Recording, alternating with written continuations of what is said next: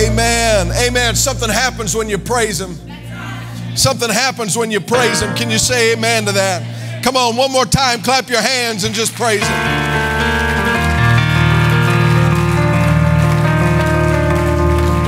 Thank you, praise team.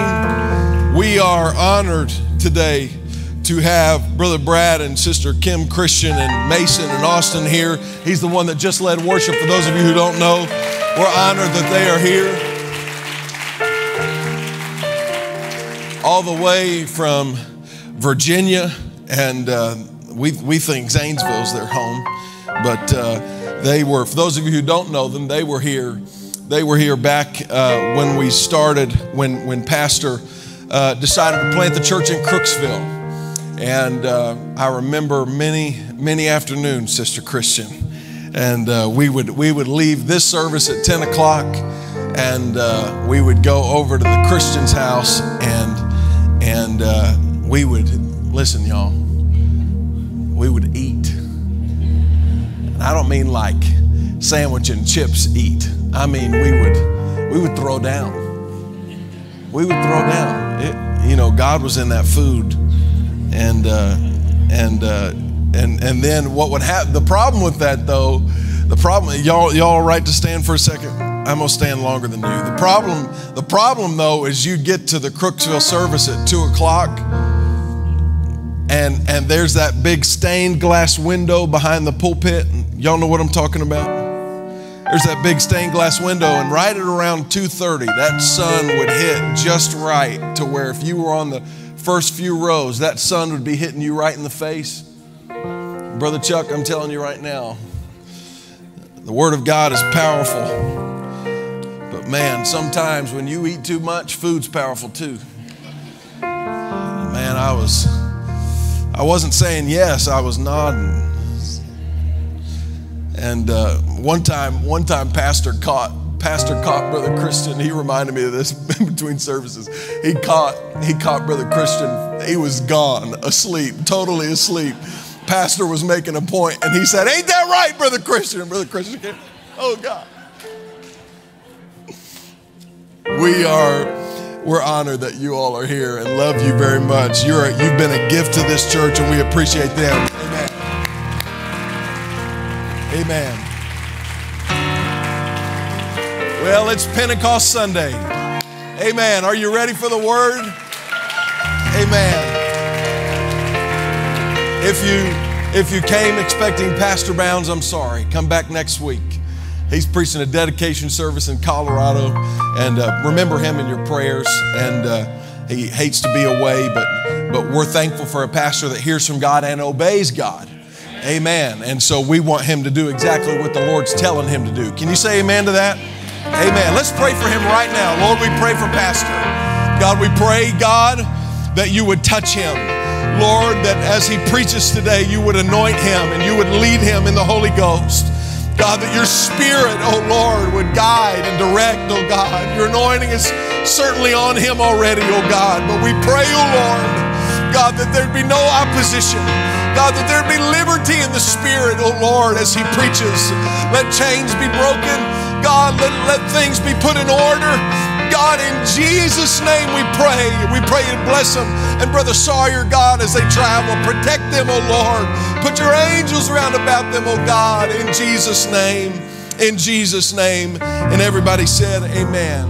Amen. John chapter 14. And I'm going to start with verse 16. Y'all hear me? If you've got it, say I've got it. If you're looking at the screen, say I'm cheating. John 14 and 16. And I will pray the Father, he shall give you another comforter. He may abide with you forever. Even the Spirit of truth, whom the world cannot receive, because it seeth him not, neither knoweth him. But ye know him, for he dwelleth with you, watch, and shall be in you. I will not leave you comfortless. I will come to you. Yet a little while, and the world seeth me no more. But ye see me, because I live, ye shall live also. In that day ye shall know that I am in my Father, and ye in me, and I in you. Go down to verse 26. But the Comforter, which is the Holy Ghost. Turn to your neighbor and say, it's the Holy Ghost. Whom the Father will send in my name. He shall teach you all things and bring all, somebody shout all things. Are y'all ready for the word today? Man, I just feel hunger in this room. Somebody say, all things. He'll teach you all things and bring all things to your remembrance whatsoever I have said unto you. Verse 28, ye have heard how I said unto you, I go away and come again unto you. Man, I'm going to mess with some of y'all today. I'm going to just mess with you. If he loved me, watch what he says to his disciples. If you loved me, you would rejoice because I said I go to the Father, for my Father is greater than I. I'm going to preach to you on this subject. A gift greater than Jesus. I expected that response right there. Oh God, Pastor Bounds is out of town. The assistant pastor is talking about a gift greater than Jesus. Get me out of here. Just hang on. Don't leave yet. I know I've got to get to my point very quickly this morning. Don't hang on. Turn to your neighbor and say, hang on. It's going to be all right. Stay close. Now that you're awake, let's pray together. Lord, we love you. We thank you for your word. God, we thank you for who you are. Pray that you would move among us today. Oh God, we pray that your spirit would have liberty, oh God, in this building, Lord. In Jesus' name we pray. And everybody said amen. God bless you. You may be seated.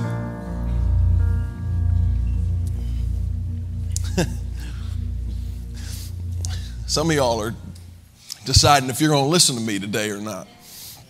A gift greater than Jesus. When Jesus came, he came to this earth as looking or appearing just as any other child. He had a nose, he had 2 eyes, 2 ears, he had a mouth, he had fingers and toes, hands and feet. He looked just like everybody else. And if you based who he was off of where he was born, you would not have a very high regard for him. Born in a manger, in a place where, to my knowledge, not many babies were born. Born in the lowest places of, the lowest of lows, came and was born in that place. And even though the packaging of his coming and the looks of his appearance didn't look like much to rave about, he was the greatest gift that man had ever received. He didn't, is there a witness in the building today? He didn't look like a whole lot, but he came as man's greatest gift. I want you to know that the greatest gift we have ever received is a Redeemer that would robe himself in flesh and die so that I could live. He was not just a man. He was much more, Brother Ben, than a man. He was more than just the carpenter that he would grow up to be. He was more than just a great teacher that some of him regarded him as. But Matthew 1:23 tells us that he was Emmanuel, God with us. God, the God of heaven and earth, the one who stretched the stars in the sky in 6 days and formed what we know as the galaxies and the earth and the planets today. The God that formed all of that robed himself in flesh. He became Emmanuel, God with us. Can I tell you today that he did not send another individual to do his business? He did not send a separate being to do his business. I'll take another step. He did not send his son to die for him. He did not send his son. He robed his own self in flesh. Amen. He robed his own self. I'm going to tell you right now from the outset of this message that there is only one God, and his name is Jesus. For Deuteronomy 6 tells us, "Hear, O Israel, the Lord our God is, He's one Lord." In Isaiah chapter 43 and verse 11, he said, even I am the Lord, and beside me there is no Savior. He's the only God. James 2:19 tells us, "Thou believest in one God, thou doest well." Amen. Ephesians 4:5 says that there is one Lord, there is one faith, in one baptism. He did not send another person to do his work. Amen. He robed himself in flesh, becoming God with us. That's why Timothy tells us that without controversy, great is the mystery of godliness. God was manifest in the flesh, justified in the spirit, seen of angels, preached on to the Gentiles, and received up into glory. Amen. That's why the Bible says, "Wherefore God hath also highly exalted him and given him a name which is above every name." Oh, can I preach here for a moment?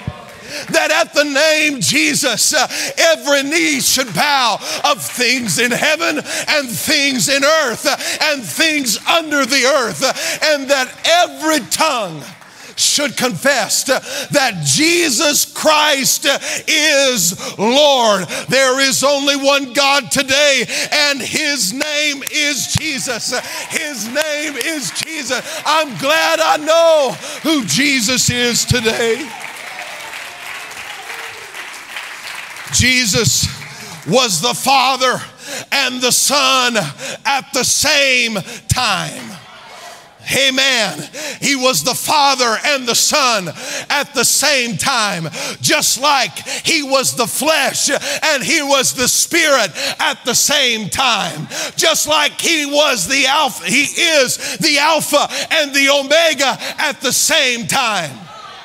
Oh, let's stop here for a minute. Just like he's the root and the branch at the same time. Just like he's the shepherd and he's the lamb at the same. Oh, God. In his flesh, he got hungry, but in his spirit, he fed thousands. Can I talk about Jesus for just a moment? In his flesh, he got thirsty, but in his spirit, he was the living water. Amen. In his flesh, he drank the wine, but in his spirit, he turned the water into wine. In his flesh, he was tempted, but in his spirit, he conquered, amen, the tempter. He was flesh and he was spirit at the same time. That's how he can be, amen, your counselor, your healer, your provider, your financial advisor, your way maker. He can be the voice in the middle of your midnight hour. He can be all of it at the same time. I've come to tell you today that there's nobody more powerful than Jesus. There's no drug more powerful than Jesus. There's no doctor more wise than Jesus. There's no counselor more wise than Jesus. There is no one like him. I'll take it a step further. Colossians 2 says that I am complete in him. meaning I can't be complete outside of him.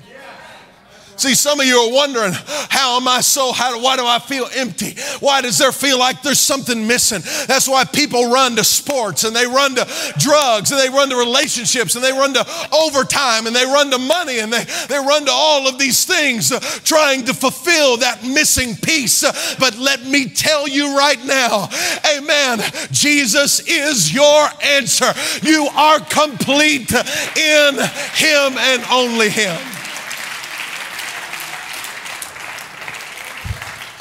And that one God came in flesh for one reason. One reason. It was not to go on tour and heal the sick, although he did that. It was not to raise Lazarus from the dead after 4 days, although he did that. It was not to turn the water into wine, although he did that. He did all of these things. He even healed Peter's mother-in-law, praise God. He even cares about mother-in-laws. Some of y'all didn't think that was funny. Some of y'all are too scared to laugh.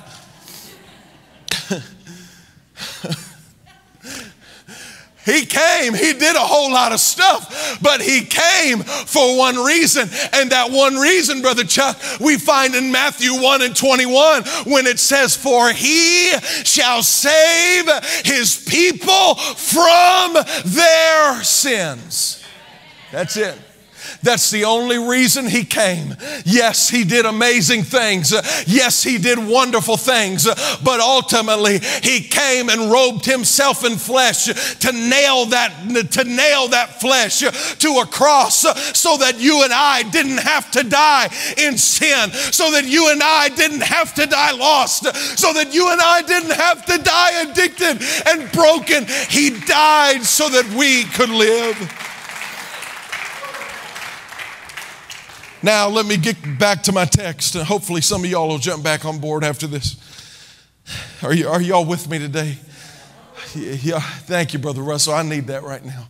Let me take you to John 14:28. He's talking of all these things, and his disciples are around him, and he's talking to his disciples. You all are going to be my disciples. And he's talking to them, and he's saying, he said, if you love me, throw John 14:28 up there, would you? Turn to your neighbor and say, hang on, it's going to get better. Just hang on, hang on. He said, watch. He said, if you loved me, you would rejoice because I said, I go unto the Father. Let me translate right there. He said to his disciples, if you loved me, you would be happy that I was leaving you.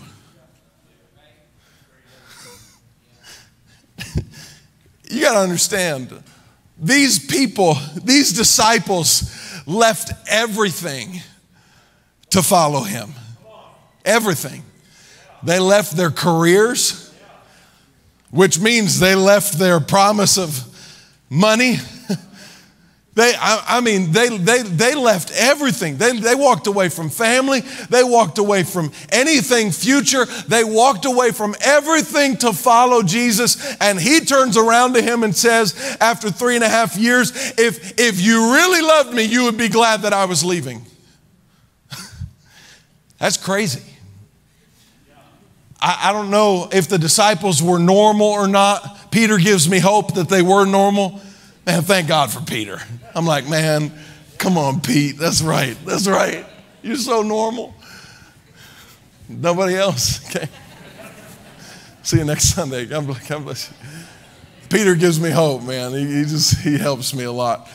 And man, if they were any sort of normal, when he said that statement, they probably, Brother Chuck, were shaking in there. Like, what in the world? You mean to tell I'm supposed to rejoice that the man I gave up everything for is leaving? Are you sure? Are you really sure that I should rejoice? That's where the Bible says make a joyful noise unto the Lord, because there's sometimes you don't feel, and they didn't feel like it right there, I'll tell you right now. He said, you would rejoice because I go to the Father. Go to the next part of that verse. I'm going to explain it here. He said, for my Father is greater than I. My Father is greater than I. What does that mean? Does that the Bible declares to us that there is only one God. And if there is only one God, what does he mean when he says, my Father is greater? What does he mean by that? He doesn't mean that there is another person that is greater than him. But what he is saying to his disciples, what he was trying to tell them is what was to come. He was saying, if you loved me, you would be glad that I was leaving, because yes, my flesh is good, but my spirit is even greater.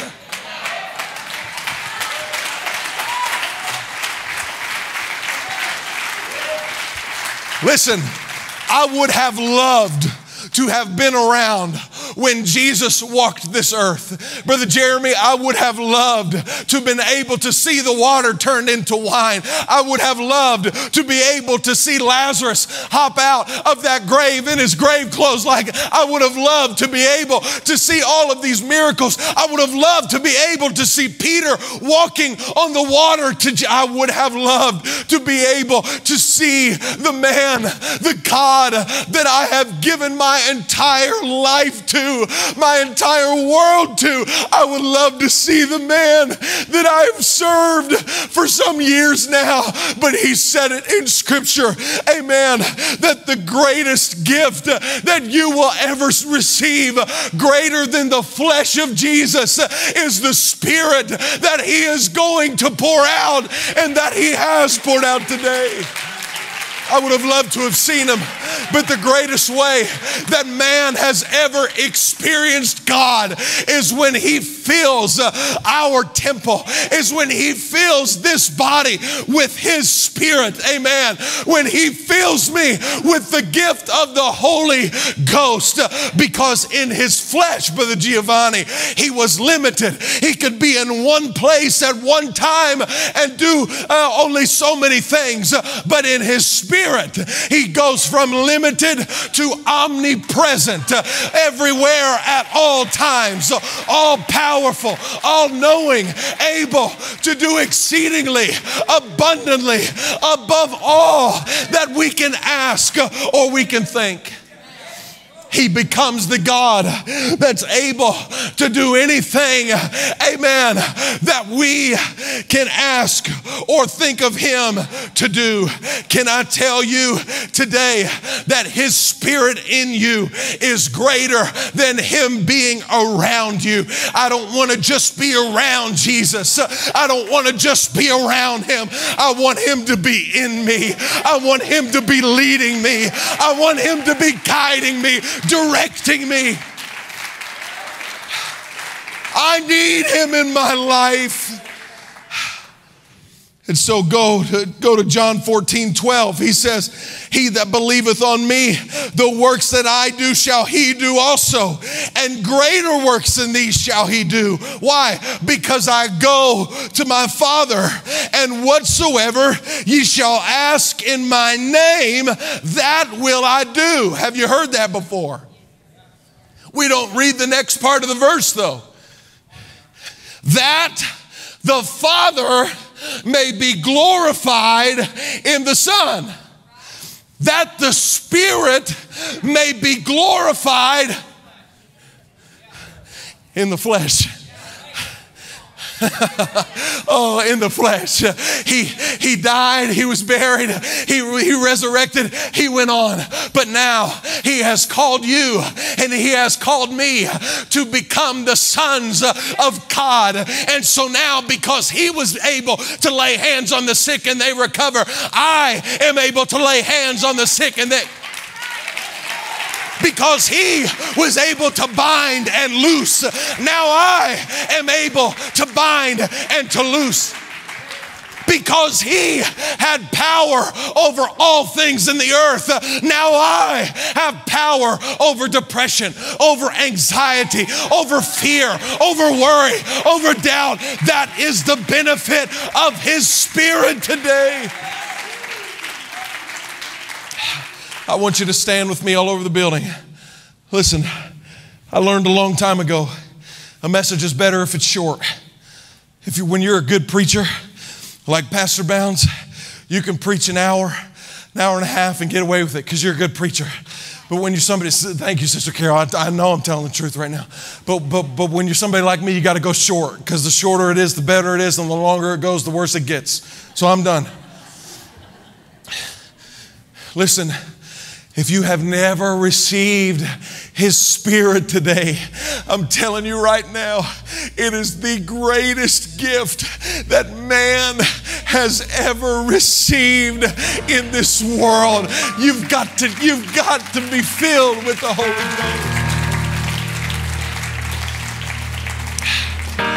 Ghost. Here's the hard truth. You want the truth? Did you come to church to hear truth or just be patted on the back?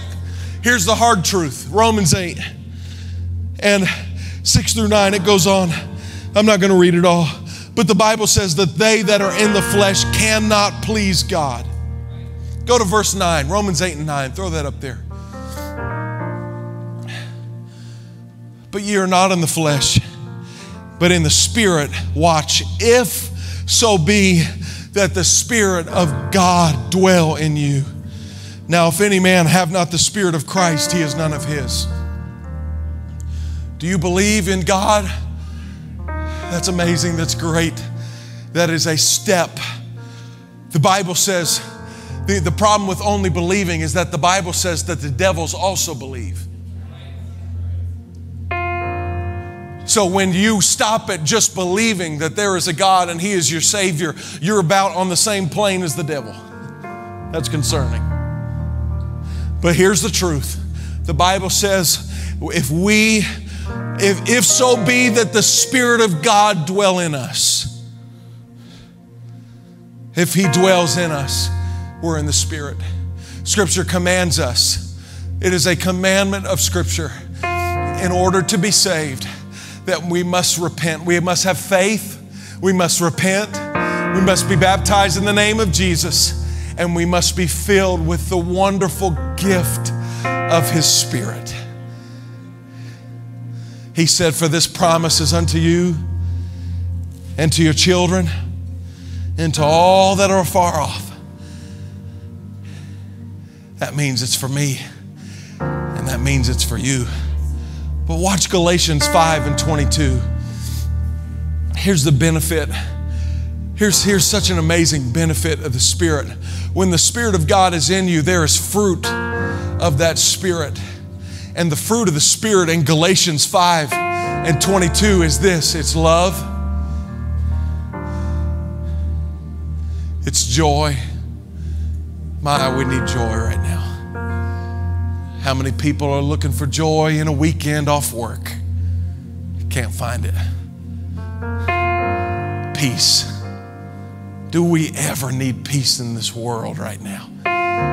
That's in His Spirit. It's there. It's in His Spirit. There's peace there. There's peace in the Spirit of God. There's long suffering. You become long suffering. There's gentleness. Go on. There's goodness. Amen. In His Spirit. There's faith in His Spirit. Go on. There's meekness in His Spirit. There's temperance in Him. When you get His Spirit, you get all of the fruit of His Spirit. You get the fruit of it. And I've come to tell you that, amen, more than you need anything else in this world, you need to receive the whole reason why He died. You need to receive the gift of His Spirit. You need to receive the gift of the Holy Ghost. That's why we celebrate Pentecost. That's why we celebrate Pentecost. Because back in Genesis, he gave, I don't have time to go into it, but he gave the law to Moses in Mount Sinai. 50 days after coming out of Egypt, he writes the law on the tables of stone with his own finger. Fast forward to Acts chapter 2, 120 in the upper room. 50 days after the crucifixion of Jesus, 120 are together believing God for the promise of the Father. And all of a sudden, there comes a sound from heaven as of a rushing mighty wind, and it fills all of the house where they are sitting. And there appeared unto them cloven tongues like as of fire, and it sat upon each of them, and they all began to speak with other tongues as the Spirit. There's nothing like the Holy Ghost. And that law that was written in stone in the Old Testament became the law, Brother Giovanni, that was etched on the heart of man. And now when I live, when I walk, when I move, there is a guiding in me. There is something in me that's leading me, saying, go there, do that, don't be a part of that. There is a law within my members, Paul said. There's something that leads me because it's God's Spirit that has taken residence in my life. There's nothing like His Spirit today. That's what I'm preaching to you. You need the gift of the Holy Ghost today. That's why we celebrate this Pentecost, and because it represents the start of the church today, that the God that was seen by hundreds and thousands of people in those 3.5 years, now He takes residence in us, and we can experience Him in no greater way than any other man has ever experienced Him. We can experience Him living in us. Lift your hands all over the room. Oh God, I think it would be appropriate. Come on, the Lord is pulling on some of you right now to get your heart right with Him and to be filled with His Spirit. I think it would be appropriate right now if there was repentance in this room. The Bible says if you don't repent, you'll perish. I've come to tell you there needs to be repentance in this room right now. God, forgive me. Forgive me, oh Lord, for going to other things, for trying other things, for depending on other things, oh God, other than your Spirit. Oh God, forgive me.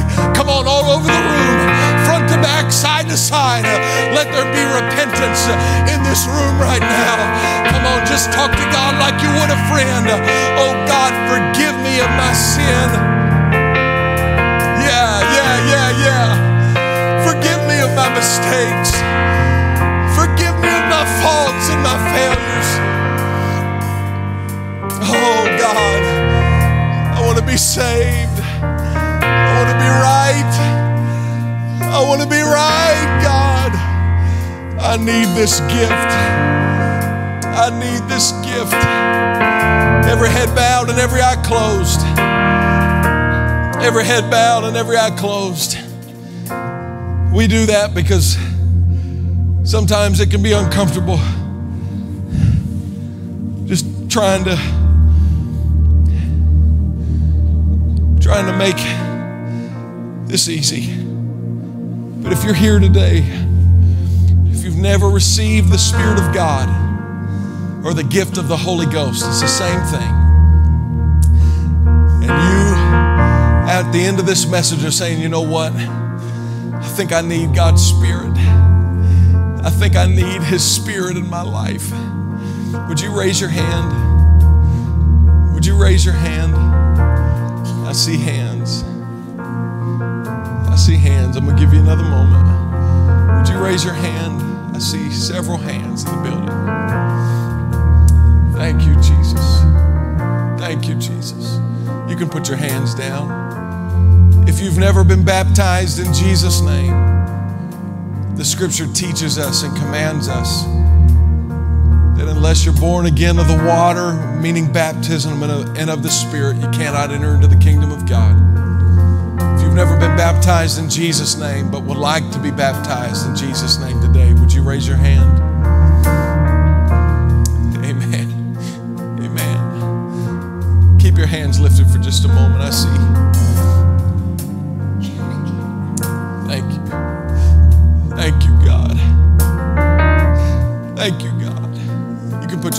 down. I'm glad to tell you, there's 2 people that want to be baptized in Jesus' name today. I'm grateful for that. There's several in this room. There's several in this room that said, you know what, I've never received the gift of the Holy Ghost, but today I want to receive the gift of the Holy Ghost. I think that's amazing. Isn't it the greatest gift?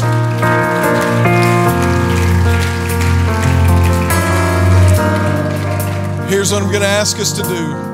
If you raised your hand that you'd like the Holy Ghost and you're comfortable, I'd like for you to come down to this part of the altar. We have a ministry team that's getting in place now that's going to come and pray with you.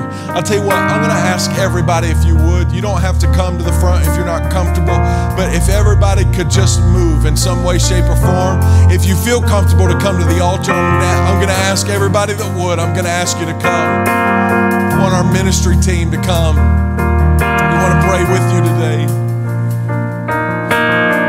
Our ministers to just come and line this front. Thank you, Jesus. Thank you, Jesus. Thank you, Jesus. Thank you, Jesus. Come on, as everybody's moving, I just want you to entertain the presence of God. Thank you, Jesus.